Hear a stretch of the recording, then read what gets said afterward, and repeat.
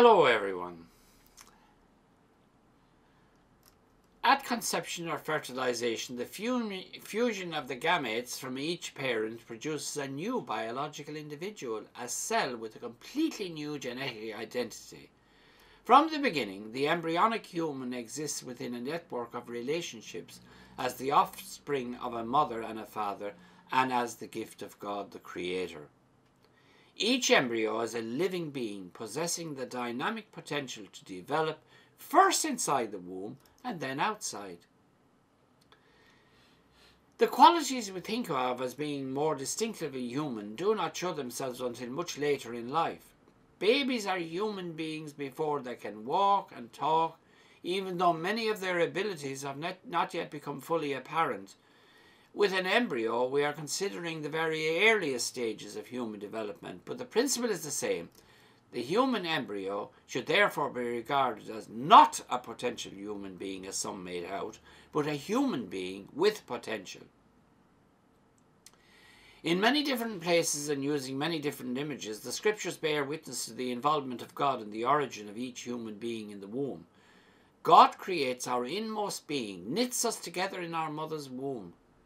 The scriptures show God calling, naming, and setting apart those he has chosen while even still in the womb. Jacob in the womb of Rebekah, Samuel in the womb of Hannah, John the Baptist in the womb of Elizabeth. When Mary was told that she would conceive and bear the Son of the Most High, she went in haste to visit her cousin Elizabeth. There she was greeted as the Mother of the Lord. For 9 months, the Lord dwelt in the womb of the Virgin Mary.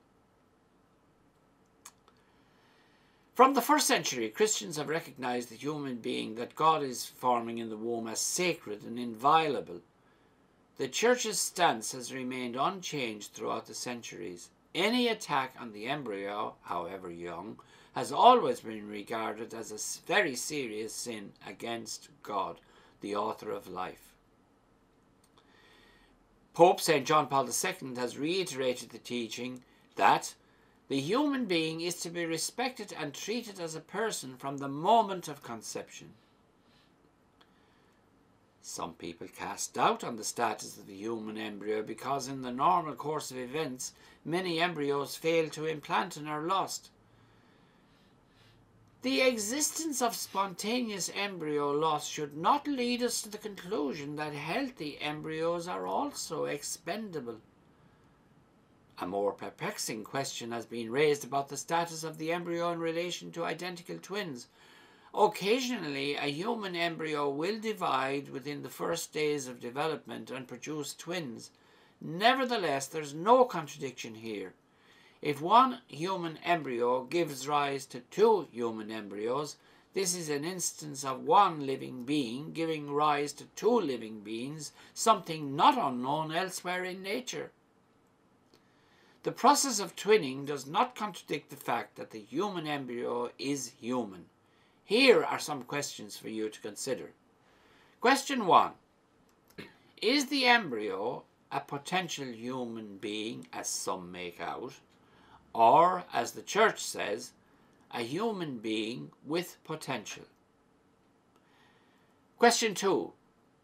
Are the young more open to the pro-life message than the 2 immediate previous generations? Question 3. Is the emphasis on fertility control being bombarded at the young in secondary schools, engendering a negative impact towards fertility in general and family life in particular? Question 4. God infuses the person with a soul at the moment of conception. What does this mean to you? Thank you very much for listening, and God bless you all.